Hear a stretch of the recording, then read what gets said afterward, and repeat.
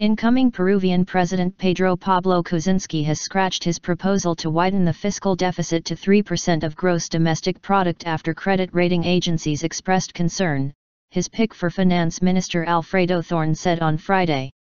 Thorne, who like Kuczynski is a former investment banker and World Bank economist, said the plan is now to run a 2.8 to 2.9% deficit in 2017 before leaving it at 1% in 2021. Kuczynski had proposed a 3% deficit in 2017 to 2019, up from the 2.5% target for this year, to fund a stimulus spurt and a gradual lowering of sales taxes that his critics said threatened Peru's long-term fiscal standing. We'd said it was going to be 3%. There were some problems with credit risk agencies that are worried, Thorne said in an interview with local broadcaster RPP.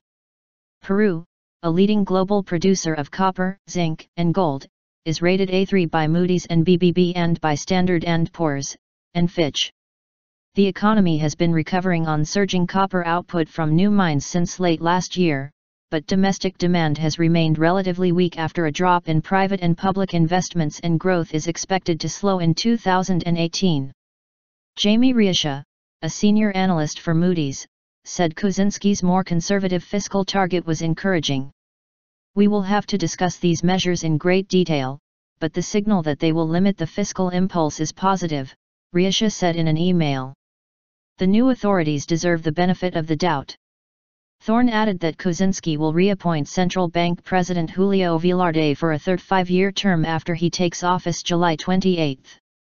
Julio Velarde is going to stay, we've already spoken with him informally, Thorne said. Kuczynski, 77, narrowly won Peru's tightest presidential election in decades this week, but his defeated former rival Keiko Fujimori said on Friday that her populist right-wing party would be an opposition force during his 5-year term.